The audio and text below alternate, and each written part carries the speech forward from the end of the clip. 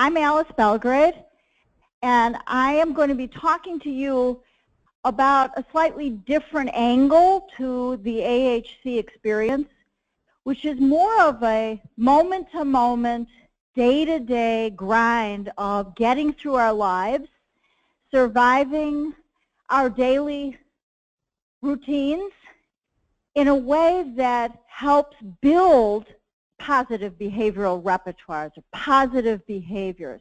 I want to say a word about personality, because sometimes we think of behavior and personality as the same thing. Actually, what is personality? It's a repertoire of frequent behaviors. Kids are not born with a personality. That's the good news. They're born with certain tendencies to respond to things in their environment in specific ways. And those tendencies I like to call temperament. So kids are born with different temperaments, and even kids who all may share that AHC diagnosis are going to have different temperaments, very different temperaments, based on who they are genetically, who their parents are, what their early life experiences are. But what makes a personality is how those tendencies develop into patterns of responding. So today, I'm going to talk to you about basic principles of behavior. It's funny, we have like an empty and then you. I'm going to talk about basic patterns of behavior. We need to understand how behavior functions with typical human beings in order to understand how AHC influences and affects that relationship between behavior and the world. So I'm going to start out with a little story. And it's a story about an old master teacher back in the 1800s. And he had his little 6-year-old students at his feet. And he told the little 6-year-olds, life is like you have 2 wolves, one on each shoulder. And one wolf is mean, aggressive, greedy, evil, vicious. And the other wolf is patient, kind, caring, and loving. And they're fighting with each other for who's going to be dominant. And one little boy raises his hand and he said, well, teacher, which one wins? And the teacher says, the one you feed. And to me, that is a parable for the whole behavior analytic worldview. That story exemplifies a particular technique and intervention that I'm going to give you today that I hope then becomes so much a part of how you operate with your family, with your children, even with your coworkers.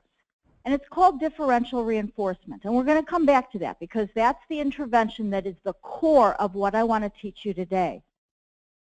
But there's some first things first. First, we need to understand the basics of how behavior operates in the typical world. Why do people do what they do? So without further ado, I'm not used to using a mic. I just want to see some, I have to use the mic in order for that. Okay.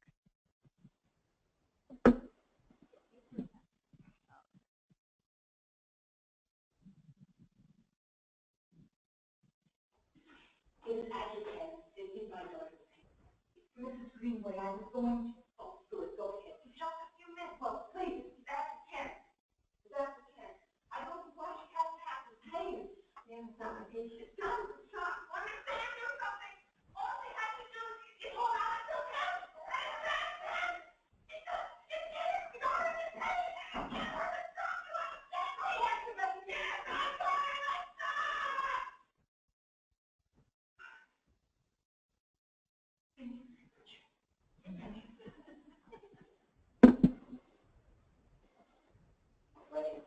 I don't care what you said. Did they say that? Well, that says it all. That clip I show every time because it encapsulates almost everything we need to know about behavior, the course of behavior, how behavior develops, what we do about it, what goes right, and what goes wrong. So in that little clip, we're going to learn a lot. I asked for this little easel. Oh dear, they're all connected. Okay, this is like not cute.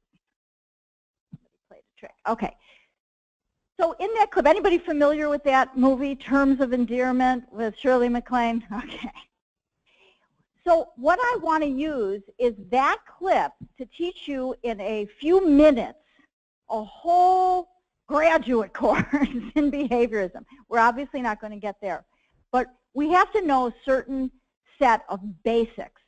And those basics is that there is a lawful relationship between what people do and what the world gives back, and how that actually develops or shapes whole repertoires of behavior.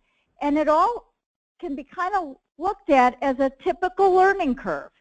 So we're going to analyze that little episode, and from there we're going to understand how the specifics of kids with AHC affect this typical sequence of behavior.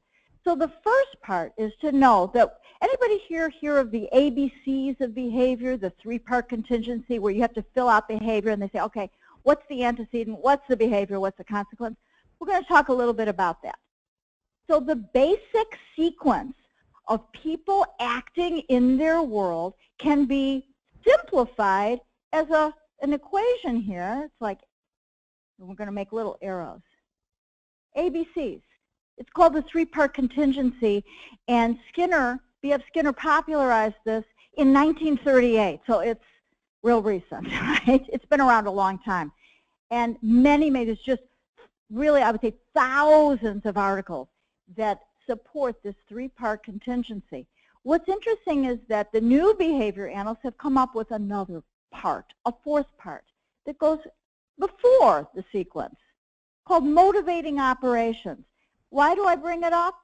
Because this is where AHC comes into play.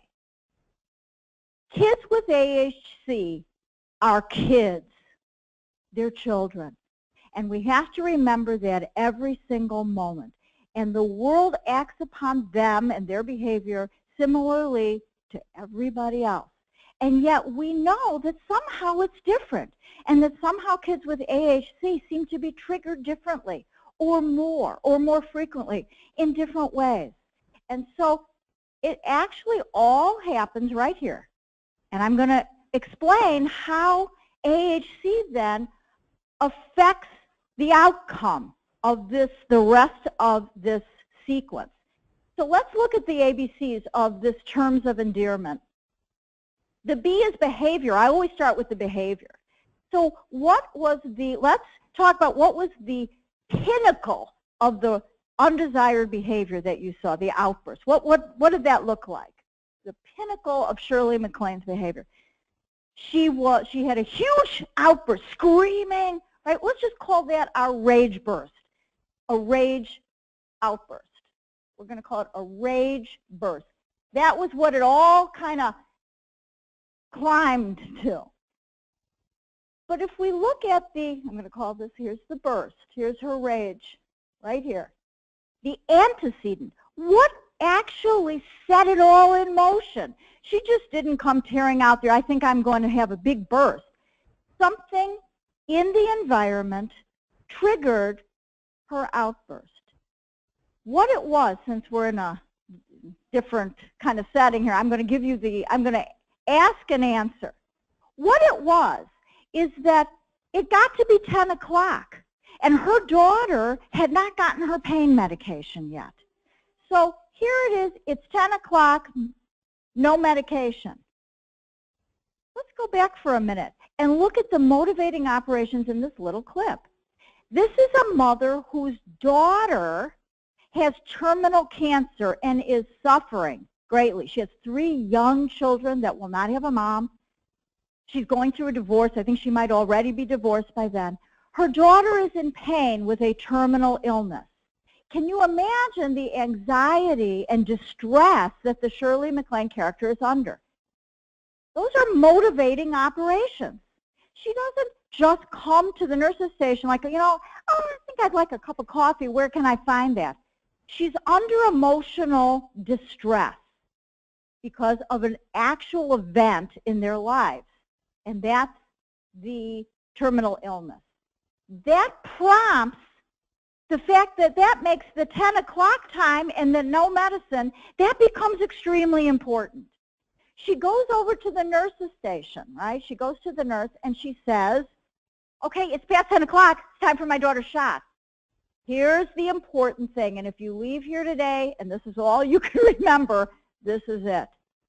When she asks for the shot, which is critically important to her daughter's well-being, what does the nurse do? Yeah, exactly. This lady says, just a minute, I was going to, just a minute. She blocked her. She put the stops, the brakes on. That blocking is the core trigger to tantrums, rages, demanding, inappropriate behavior, not episodes now, but behaviors that are voluntary and in the control of the child. Any typical child, blocking an intense agenda. I need that shot. The lady's saying, they're saying, in a minute, meaning you're not getting it. Not right now. What happens with Shirley MacLaine's behavior is what happens with your child, with any child. It's a very well-documented response to being thwarted or blocked in your effort to obtain something that's important to you. And that is two things that I want you to, you might even want to write these down. I'll put them up here. She does two things. She escalates and she persists. When the woman says, in a minute, does the Shirley MacLaine character say, oh, okay then, yeah. You have a big chair where I can lounge until it's time, till you're ready? Absolutely the opposite. When she's blocked, she goes to the next person, kind of like, Mom said no, let's ask Dad. Dad says no, let's ask Grandma. That's a very typical pattern, is it not? When a child gets the answer no, what do? They go to another source. They persist, and they don't reduce behavior. Behavior escalates. She gets more intense. She goes to the next one. She's louder. She starts pounding on the nurse's counter. And what happens with the second nurse? Not my patient. It's even worse. Ma'am, she's not my patient.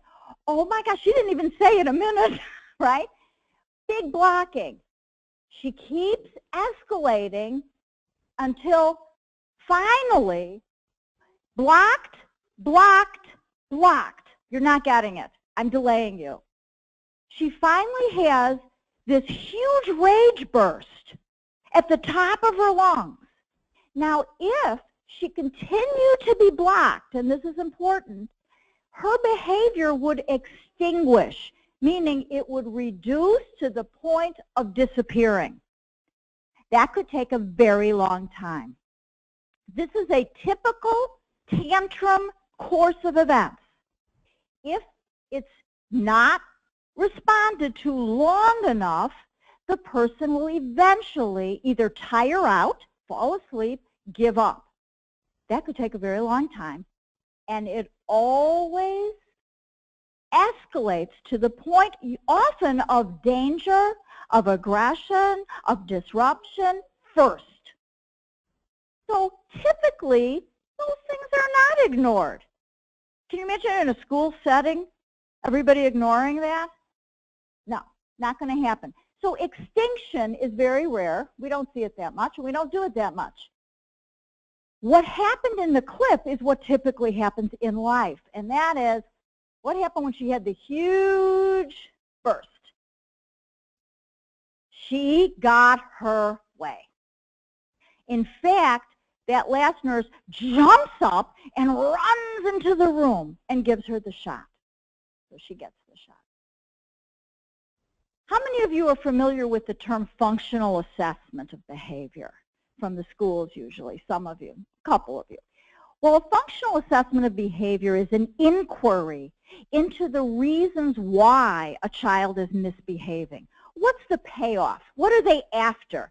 And we usually look at, well, they're either trying to gain attention, they're trying to escape a demand, the teacher's asking them to do something, or you're asking them to do something, they don't want to do it, or they're wanting a tangible thing, something that they can have. In this case, Shirley MacLaine wanted attention from the nurse, but not because she cared about attention from the nurse, because ultimately she wanted a tangible thing. She wanted the shot. The shot had value to her. This course of events where we have a motivation, a motivating operation is the technical term, a strong desire to have something that gives value to this outcome. We have an antecedent, like, oh, it's time, I'm supposed to get it. We have the behavior, and then what's the payoff? Well, when I asked for it nicely, I didn't get it. When I got a little bit more aggressive, I didn't get it. When I had a full-out rage burst, I got it. What happens now is that this particular behavior is going to be strengthened.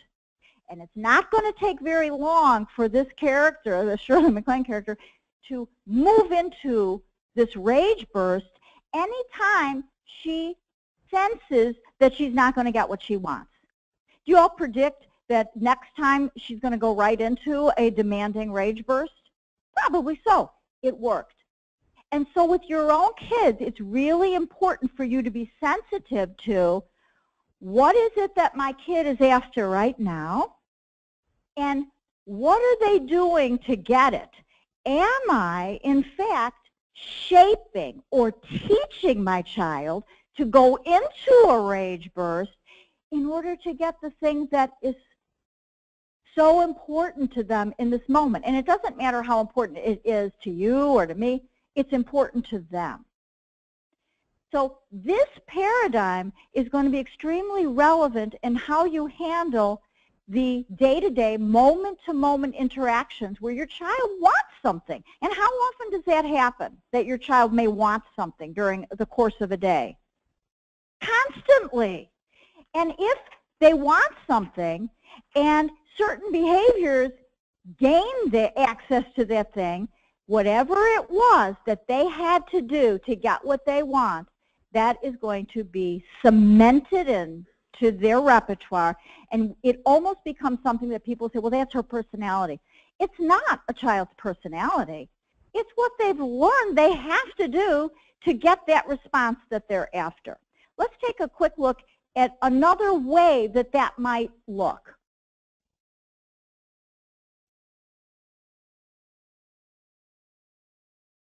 Lenny, I don't care what you think. Did they say that? You're going to have to be a lot more forceful with them. Lenny, are you, Lenny, Lenny, shut up a moment here. I am in serious trouble here. I can't get to these cards. I can't get the money. Do you understand that? My loan is past due. Look, I'll call the loan off. Lenny. We only have a little problem. Lenny, just listen to me. I'll be in LAX in 3 hours, okay? Now remember, the Buick is an A3 main terminal. Make sure they pick it up. All right? Well, all right. We'll see you in a few.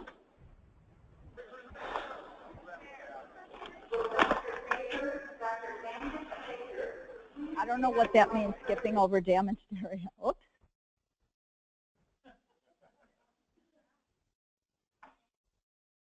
I don't know what happened. You know, this is what happened when that guy walked by and it got all pixelated.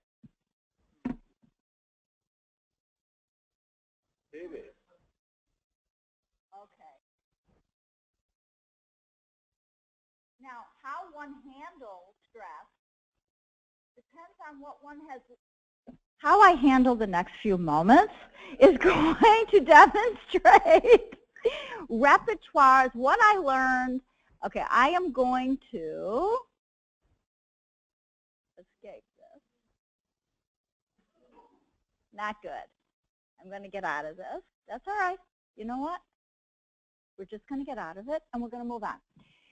What I'm going to do is I'm going to describe what the other way that this particular course of events can look.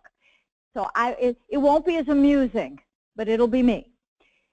What the other video shows, it's the old Rain Man episode where he wants to get on the airplane, and I mean he does not. Tom Cruise wants to get on the airplane, but the Dustin Hoffman character, Rain Man, does not want to get on, and he's actually afraid of airplanes. So when he says, we're going to get on the plane, the Dustin Hoffman character, the Rain Man character, starts to use self-injurious behavior. He starts screaming. It's like, ah! Like that. And he's hitting his head, and he's screaming loud. They're in the airport. And the Tom Cruise character is like, okay, no, okay, we're not going to get on the plane. We're not getting on the plane. Everybody, it's okay. He's okay. We're not getting on the airplane. And they leave. That's the essential storyline. In terms of this paradigm, you can see the similarity. What the character of, her name's Aurora in the terms of endearment, but what the Shirley MacLaine character does is she has a rage burst in order to obtain a shot. You can have a rage burst to get something you want, and you can easily have the same kind of rage burst to avoid something that you don't want. In either scenario, it's critical that that payoff does not occur and is not given consequent to that particular behavior. If it is, that child learns to become disruptive at that strong level in order to obtain what they want. Very common scenario. The core of why this is so critical to understand is that this is not your child alone. This is not a child that has a disorder or a disease. That is human behavior. That's how we are all programmed. When we're thwarted from what the outcome is that we need, we tend to display disruptive behavior rather than calm behavior, disruptive, aggressive, and rageful behavior to push people into action. And if you are a parent who is pushed into action because your child is showing disruptive, aggressive, disagreeable behaviors, sometimes it doesn't have to reach the level of aggression. It can be simply something we call perseveration. When are we going to go? When are we going to go? You said we were going to go. When are you going to go? When are we going to go? A little disclosure of my own. So I have a son with Tourette syndrome, and one of the features of Tourette syndrome is perseveration. It's kind of an OCD-linked kind of behavior where we fixate. How many of you have kids where fixating on a topic, or even it can be even a word, is an issue? Okay, most of you. So I'm going to talk about this for a moment here. Fixating is a brain-based behavior. It is neurologically based. And you will see people with a variety of neurological conditions showing this fixation, we sometimes call perseveration, and it can take different forms. So sometimes fixation or perseveration could be on a topic. Child wants to go to the zoo, go to the zoo, go to the zoo, call somebody, call grandma, call grandma. That's a topic kind of perseveration. It can also take the form of simply a repetitive action, even fixating on a word. So it can take different forms, but it stems from the same kind of compulsive, repetitive behavior. And I am going to give you some interventions on how to deal with that repetitive behavior, but it still goes along with a functional assessment that says, I want what I want. And that repetitive behavior, that perseveration, has a payoff at the end of it. And the payoff, the desired behavior, is generally not the thing the kid is asking for, and that's what's interesting.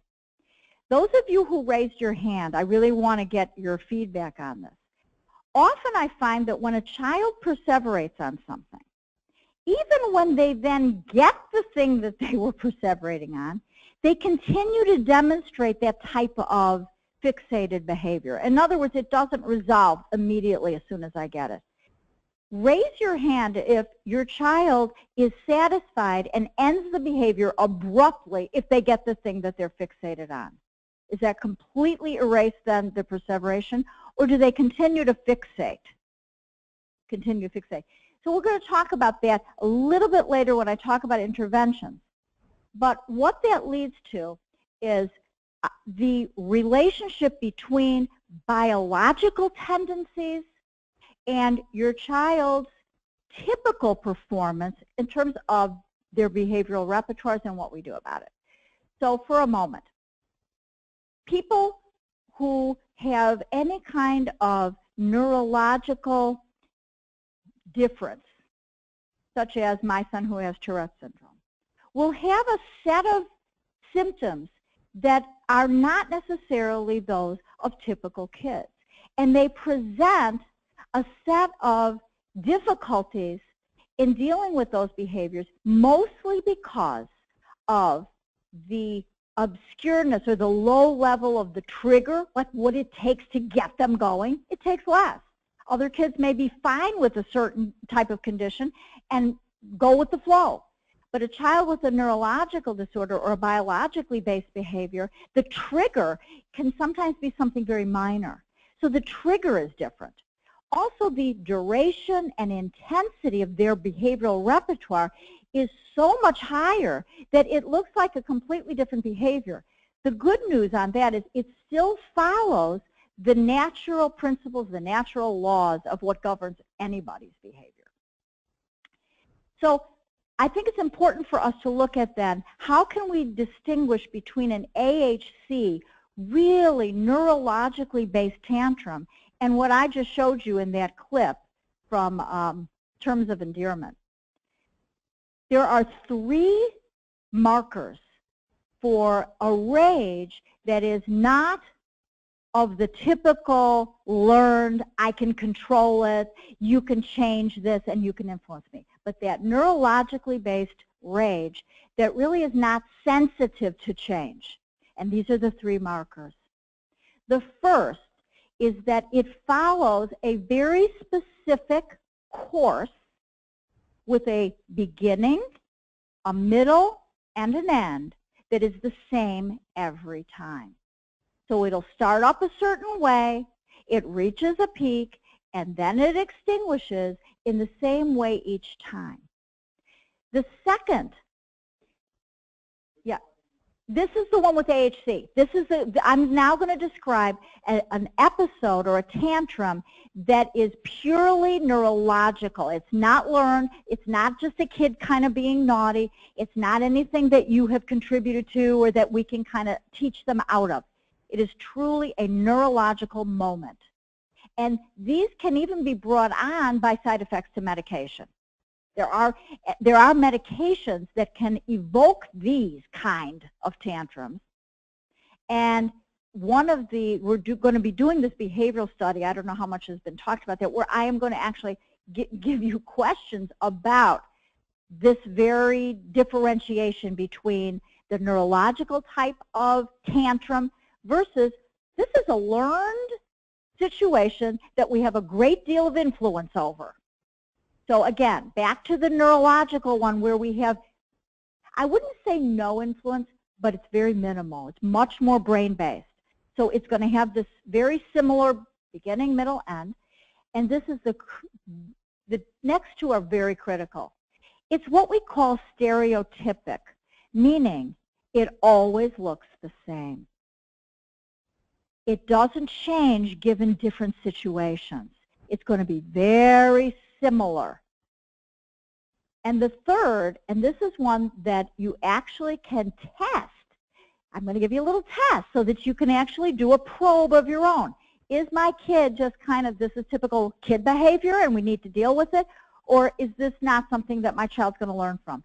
And that test is the child responding at all to their environment? So if I intrude, does the child change what they're doing? Even to the point of, do they just look up? Are they maybe throwing something and if I go, Whoa! Will they kind of look and see the reaction? Then it's not part of a pure neurological situation. It's part of what we call an operant, or it's learned. It can be changed. It can be modified. If a child is having this rage and it might be screaming, well, in the clip, she screamed, and then when the woman went in the room, what did she do? She snapped out of it. Oh, thank you very much. That's clearly a behavior that she has control over. So if you probe your child and just even do something small, like hand them a pillow and say, put that there. Do they stop the rage and respond to that direction? Then we know, oh, wow, I got a lot of influence here. This is one of those that we can change. Even biologically based tantrums can be modified to a degree, but to a lesser degree. So moving along, I'm sorry that I couldn't show you that. Can I put this down? All right. What I want to show you, what I'm having to do is access that video in a different place. Okay.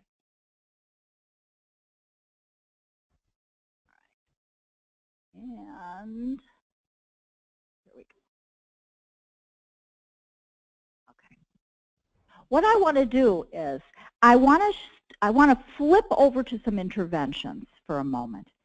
That tantrum that Shirley MacLaine had, she was reinforced for the tantrum because the woman gave her what she wanted immediately. It's funny because it's the same, it's Shirley MacLaine yet again, and she's older and she's still awful. She didn't learn a lesson. But this shows a simple intervention that's going to be the start of what I show you for the rest of our session. So here we go. Okay.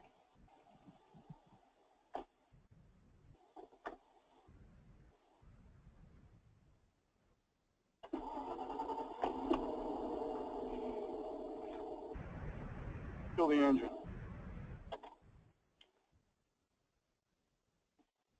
Start the engine. Earl. Yes, ma'am. You like your job? Yes, ma'am, a lot. Mrs. Carlisle, the protectee, is never allowed to sit directly behind the driver. That's a regulation. Nobody does it. Not the president, not anybody. The son will be on that side, and I do not want the son. Perhaps you could sit on the proper side, but slightly then to the middle. Nope. Ma'am, excuse me, but we are not leaving this house until you are seated properly with your seatbelt firmly fastened.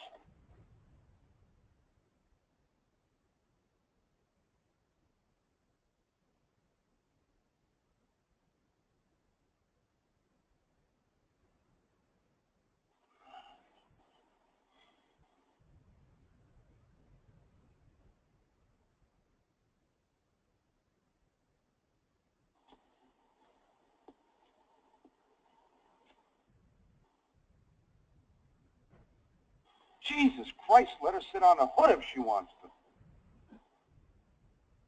This is where we give in.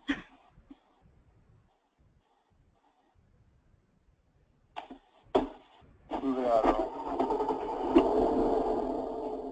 We're rolling. Oh, these family outings are always so stressful.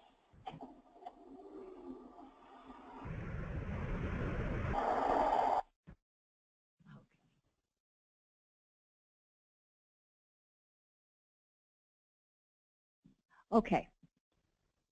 That's the first part of differential reinforcement, which is going to be the cornerstone of the techniques I give you today, which is we make a demand. That's Shirley MacLaine. I'm going to sit on this side. It's part of a whole repertoire of control taking. I don't know how important the son is really to her, but it's very important that she gets her way. This is the kind of repertoire that we don't want our children to start to develop. This is the first person probably in her life that actually knew how to handle her. The beauty of it is that There's no yelling. There's no putting in a timeout room. There's no restraining. It is a quiet, it is a simple and respectful way of reshaping a repertoire. It is called differential reinforcement, meaning I'm going to reinforce you, your behavior, when it conforms to the minimum of what my expectation is. When you do what you need to do, that's when we move on. That's when I give you what you need.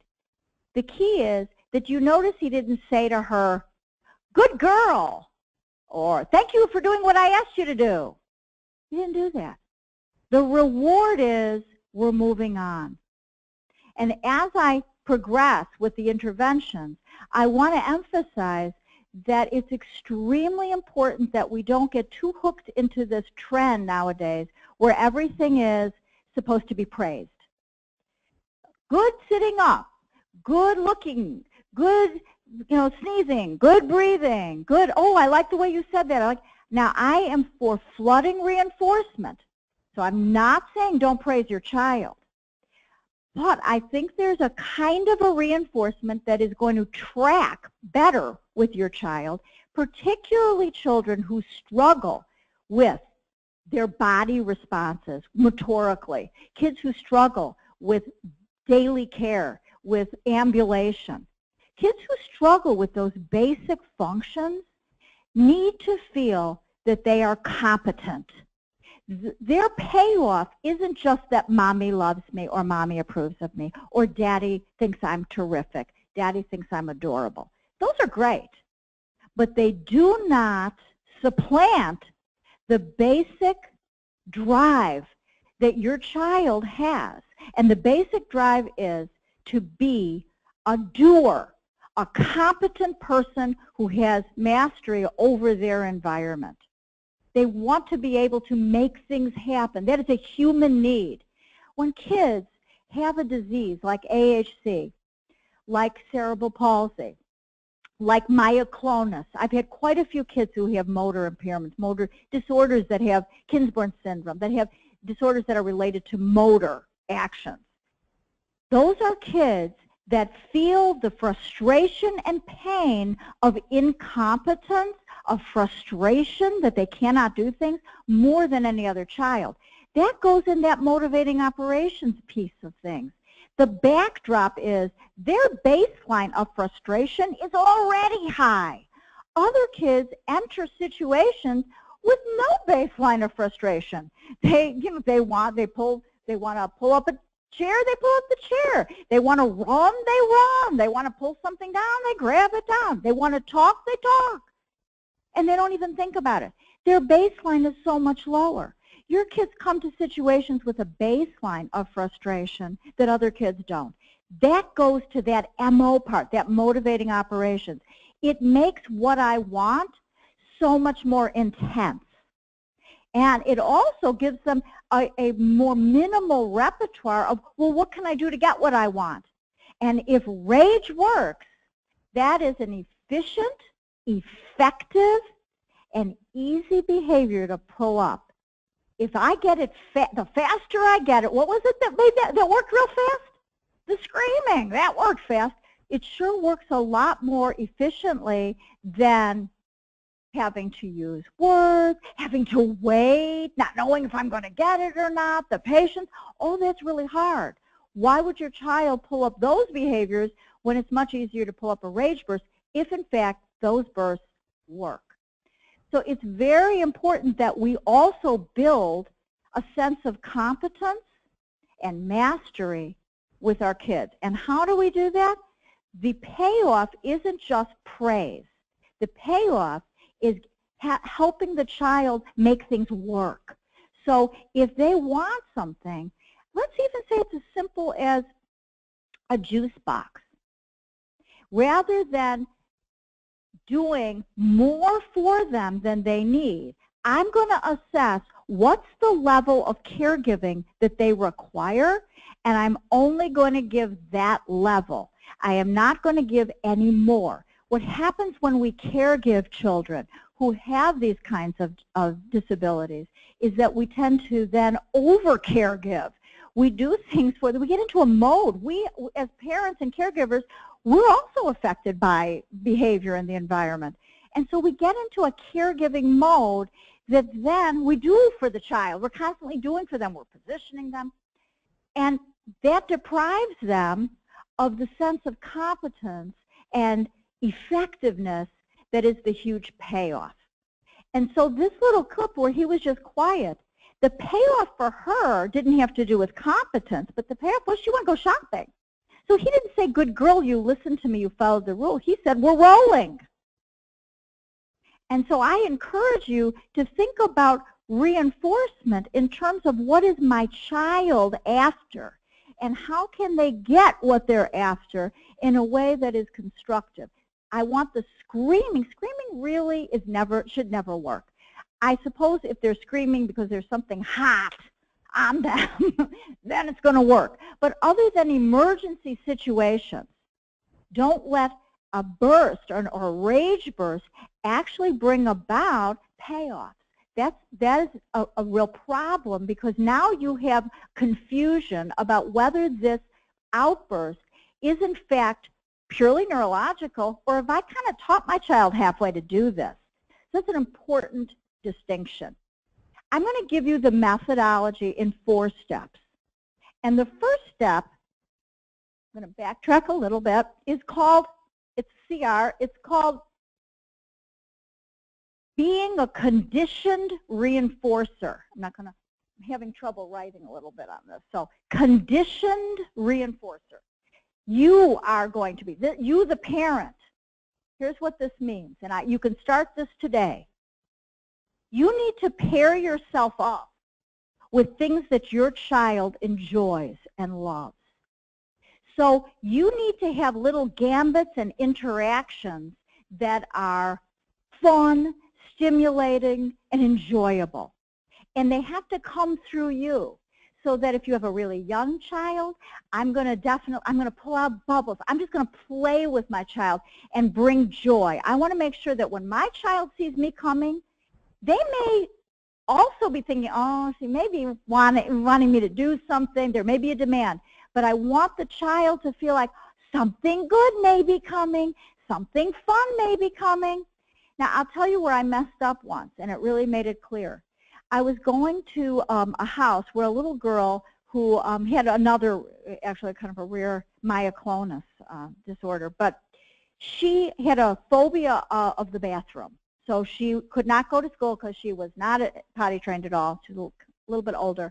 And I came to the house with a clipboard and a pen. I think I had a pen in my hand. And I rang the bell, and she opened the door, and she looked at me and she ran, and she hid behind the couch. And I thought, how stupid of me. I look like teacher, going to make you do work. We're going to work at the table. She immediately saw me, and I was what's called a conditioned punisher. She thought, uh-oh, my life's going to get worse real fast, and she ran. That told me, oh my goodness, of course, I need to first condition myself as a reinforcer. So I put those things back in the car, came back in, asked the mom, what does she love? And she gave me this big bag of candy, and I stood there eating it myself, just eating the candy. I was like, she's eating my bag of candy, she's doing, and I'm eating, and she came out to kind of investigate, and I took a piece of candy out, and I just held my hand. I didn't even look at her. I held my hand out like that, and she grabbed it. And we just kept doing this. The key is no demands. I just offered candy. I paired myself, instead of work lady, as candy lady. I want you to condition yourselves as fun mom, fun dad. Now, what does that mean? Does it mean you don't put any restrictions and limits? That's just half of the story. But if you're not also paired up with an expectation that when they see you that things might be fun, then you're not going to have any traction when you start to put in the demands. So we have to start out conditioning yourself and making sure that you pair yourself up with fun. That's kind of the backdrop. The second part is the meat of what we do, and that has to do with teaching. So the teaching component is inclusive of this differential reinforcement. So we reinforce certain things, reinforce desired behaviors, but it's more than that. It's also teaching to deficits, so that I want you to take the question of how do I stop my child from doing these things I don't like? Do you know when parents come to me and they say, well, my child spits. My child has this weird habit of breaking glass. These are real behaviors. My first question in my own head is, okay, not, well, how do we stop the child from spitting? That's not the question I ask. I turn the question upside down, and I think, what do I want the child to do instead? What is it that they need to do at this moment instead of that, and how do I make that work? So I'm going to give you an example of a little girl who has developmental disabilities. Okay. Hopefully this will work. Okay. This little girl has developmental disabilities, and the behavior was that she screams. She shrieks and screams all day long. She does it more when she's excited with the iPad, but she does it all day. They went to a pediatric physician who actually told the family, you can't stop the screaming. First of all, it drives everybody in the house batty after a while. He said, you can't stop the screaming. It's like telling a dog, don't wag your tail. This is the answer that they got. And I said, well, you know what? I can actually stop a dog from wagging its tail by having it sit. Now, it might go a little like that. But you actually can do just about anything by looking at, okay, well, wait a minute. How can we teach the child to inhibit the screaming? Not, oh, how do we make her stop when she's, stop it, quiet. That's not going to work. So you set up a teaching component. I want you to leave here knowing that when I see a behavior in my child that is maladaptive, inappropriate, something I don't want, what I want you to think of, okay, wait a minute, what is it that I really need her to do? And so I asked a different question. What I need is for Betsy, this is the little girl, to be able to look at her iPad with a quieter voice. Once you translate the I don't want this question into, well, what do I do want? Once you put it in the framework of a goal, now it's a teaching moment. We now can teach her to do something different. So I want you to take a look at this.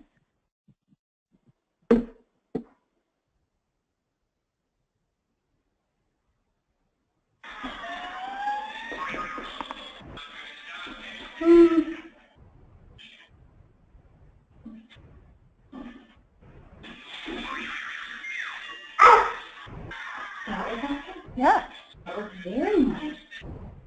That was very nice, Betsy.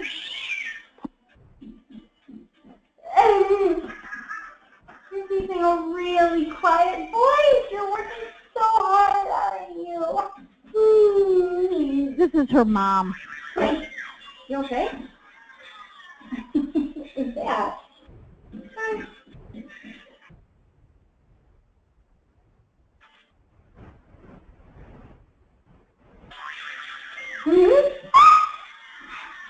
Borderline, yeah.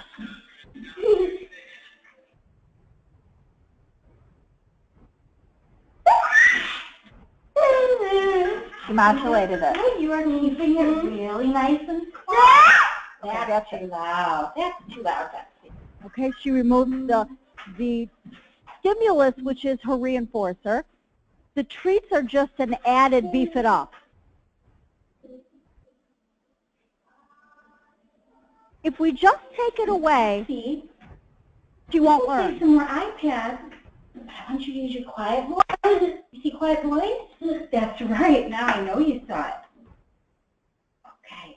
Nice and quiet. Now we try again. Okay. That girl. Remember how to make it bigger? There you go.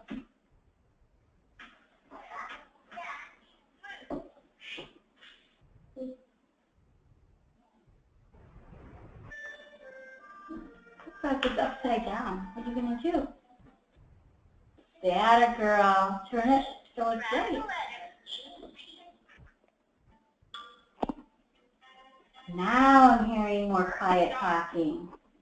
Now I'm hearing quiet talking. Make sure that matches the word. Tent. Balloons. Try again. Great. Try again. Tent. Yippee! You have earned another Okay. stop. I think you get the idea. What we're doing is we're teaching the child to be in the presence of this provoking stimulus, the iPad, which makes her scream. Now, this is probably the 4th session or so that you're seeing here. That evokes the screaming. It's a trigger. So this iPad is a trigger for the unwanted behavior, which is loud, sustained shrieking. We're teaching her, instead of just taking it away and saying, okay, you can't have it, that's not teaching her anything.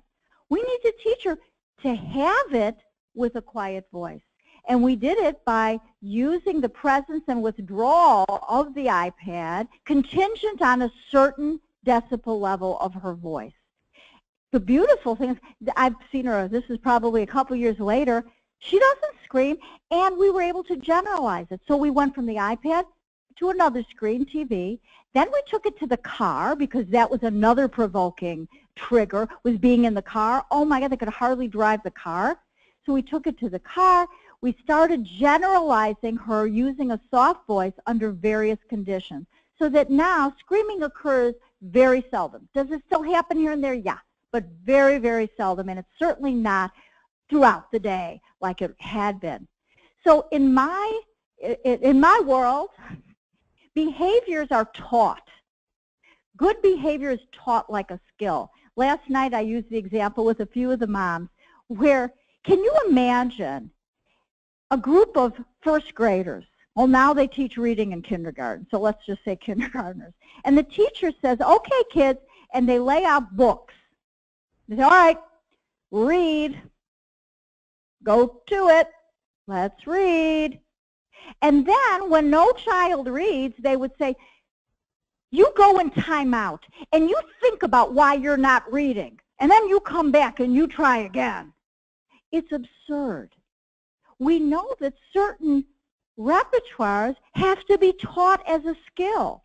You wouldn't expect a child to simply perform the behavior with no teaching for anything except behavior, politeness. That's the only skill set that we don't view or teach as a skill. So I'm going to hurry things along. Sorry to be slow. All right. So the teaching component, the reinforcing desired behavior throughout the day. When you see your child doing things that are correct, the world is theirs. Give them what they, obviously with some limitations, but they're entitled. It's like they're eligible as long as they're behaving politely. And I like to think of it as polite behavior. That's kind of my goal. They're polite, then they're eligible for things that they want.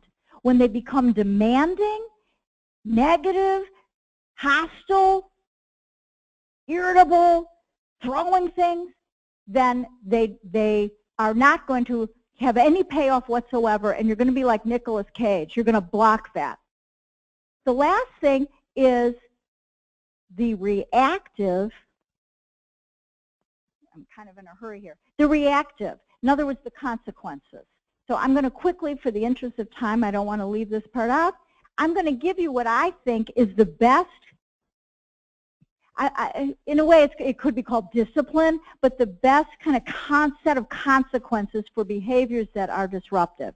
Remember that the first thing you do is shutting down things. So the way Nicolas Cage has shut it down.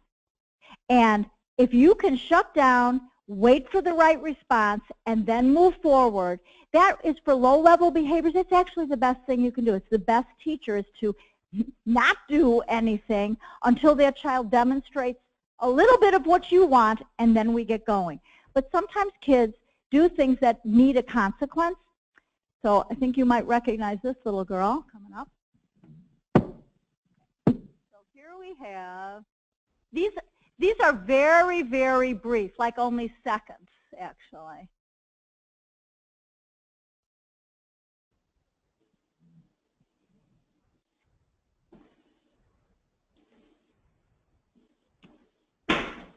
Okay, that was real quick.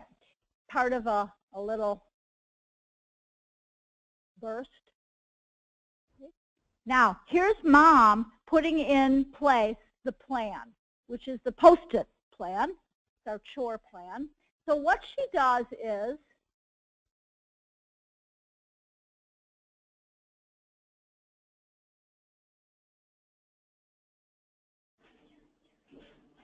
she puts up a Post-it note.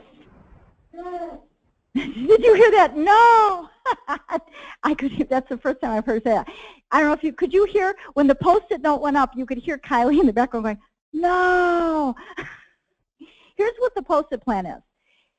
It's a delayed consequence, but by marking it in the moment, it actually can act as an immediate consequence. It kind of bridges, that Post-it note bridges the immediacy of a consequence with, we might not be able to actually do the full consequence till later, but simply by sticking that short sticky up there, it bridges it.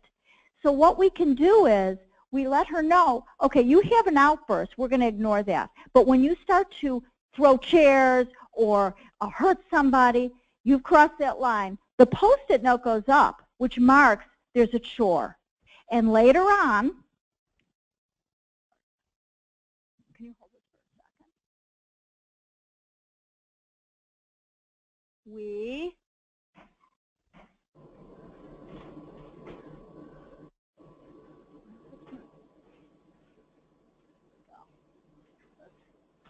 hit the corners. okay, here she is. And the benefit is clean floors. Hit the corners. Okay, it's really quick. So I recommend that instead of using a lot of stuff that, like taking away this and taking away that, or yelling, okay, I recommend staying calm, staying quiet. It's easier to do when you know that there is going to be accountability. So we don't hold kids accountable for having episodes, obviously. But we do hold kids accountable for voluntary behaviors that are disruptive or hurtful to others, like throwing things, hitting people, the aggressive components.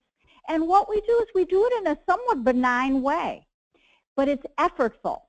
So the effort that you expend in hitting somebody or throwing a chair, well, there's a little price tag to that. We mark it, and at a later point in time, not right in that moment, but in a late, could even be the next day, could be later that day, the child then is going to do helpful chores. They're going to actually do something constructive to make restitution for what they did wrong.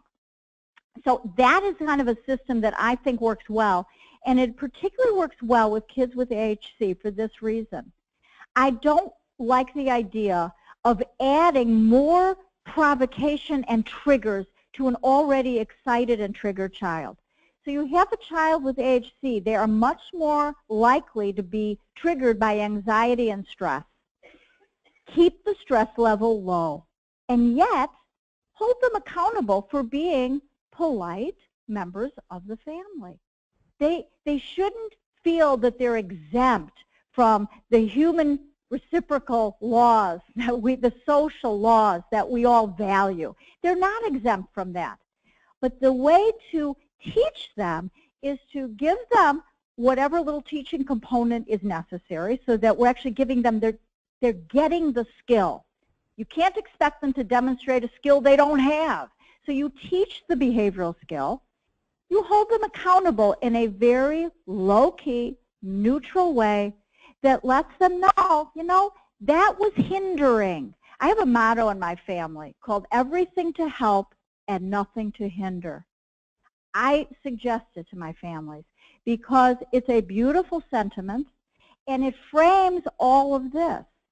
When you were upset and when you threw that chair, that hindered. When you hit me or called me a name, that hinders. Now you can use the word hurt instead of hinder if you wish.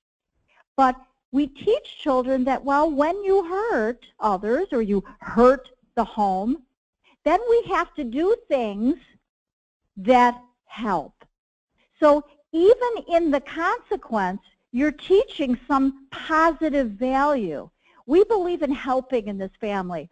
When you were mad and you were throwing things or spitting at me or scratching your sister or whatever that is, that wasn't helping. So later, when everybody's calm, we have 3 Post-it notes up here. We're going to do 3 helping things. And you're there with your child helping them to do that. And those helping things can be anything based on the developmental level of your child.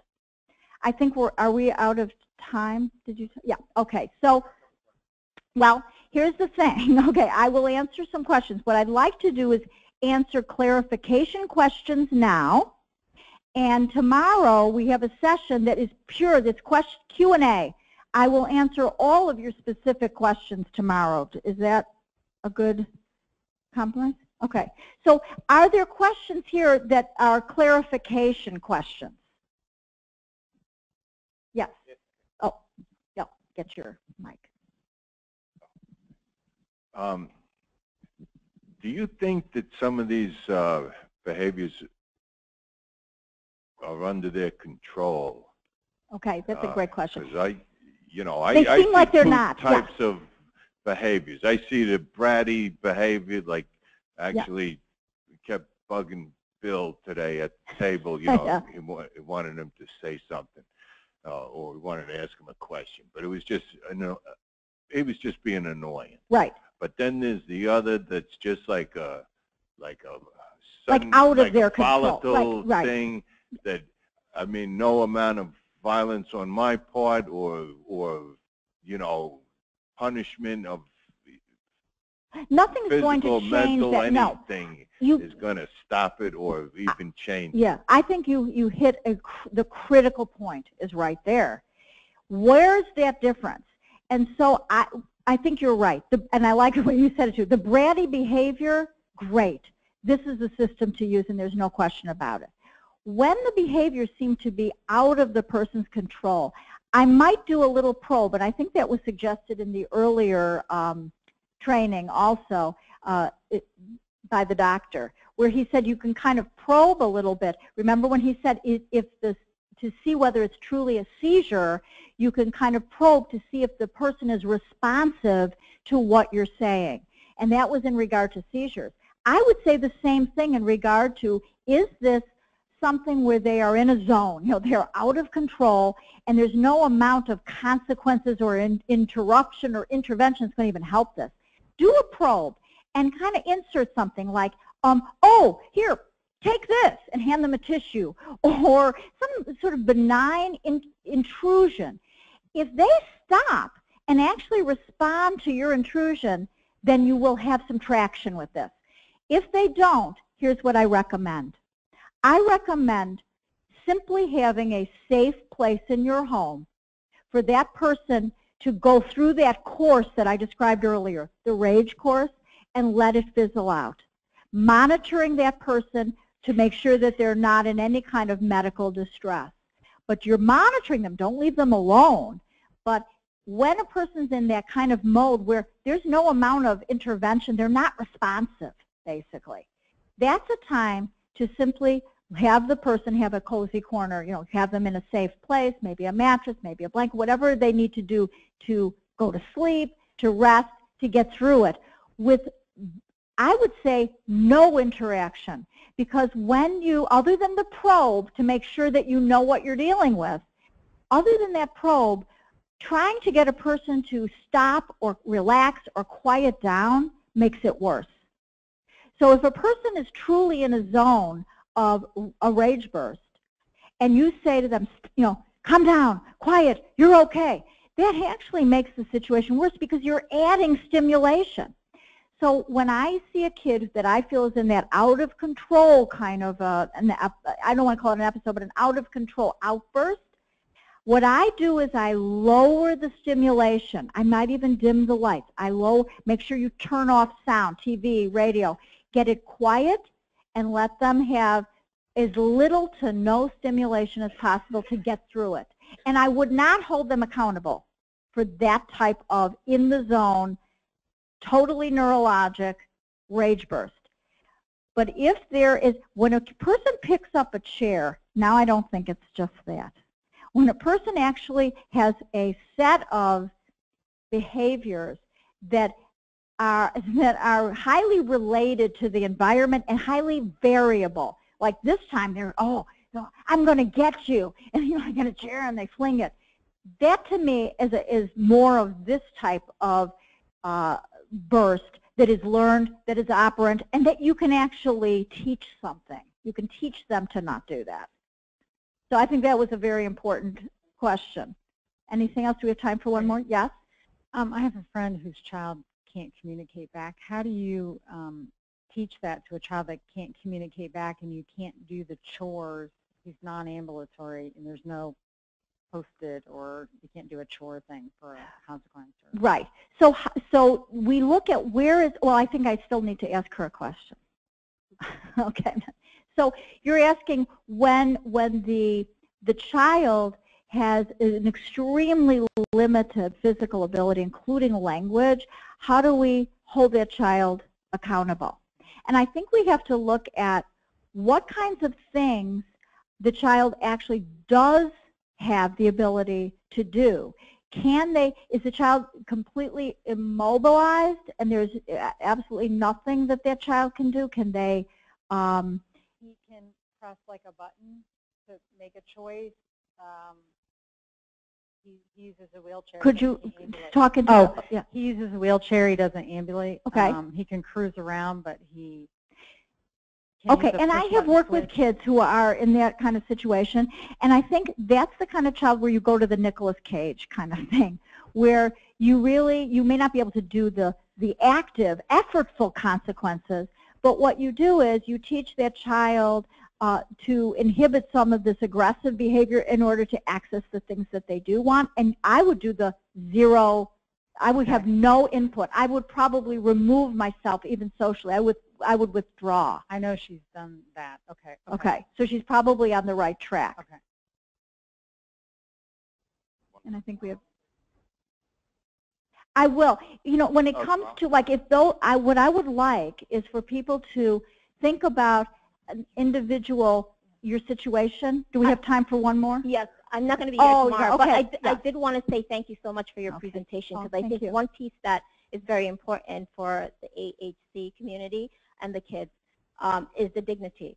And I think that's what was presented today, is that the dignity of the individual stays intact with this particular practice. And Love and Logic is one of, I'm not sure if you're familiar, yes. Yes. Yes. And so that's one of the techniques that they use. So thank you so much. It's very similar. Thank you very much. And I want to give an example of that. The last time I spoke, and I think it actually was probably the one before in San Francisco, there was a parent here, an AHC parent, who had their child at the table, the child was getting to a point where they didn't want to be there anymore. And so she just started screaming. And the parent said, oh, we're kind of past our time. And she started to hurry her out. And that's when I said, wait a minute. Stop. And I told the child, you want to go? And the child kind of was like looking, and it did not have much communication. And I actually just kind of made do with this little, I just drew a thing on a napkin. I said, touch the napkin. You want to go? Touch the napkin. She kind of touched the napkin. I go, okay, now we go. Why I inserted that little thing is, we're going to go. We see you've had enough. But if loud screaming is what gets us to rush around and do it, we've actually taught you, okay, honey, every time you want to go, you know what you have to do? You have to really be loud and screamy, and then we know that you want to go. Rather than saying, hold on, communicate this. I don't care if it's a nod. I don't care if she touches something, if it's a little communication button, but that's what works. That's how this kind of thing works, where, okay, we'll go, but not from that. We'll go from something that is constructive, something that goes back to a little more polite than what you did, and make that be effective, make that work. Then that restores the dignity of the person, and we avoid being partners in sort of teaching the wrong things. So thank you. I'm sorry you won't be here tomorrow, but okay, thank you.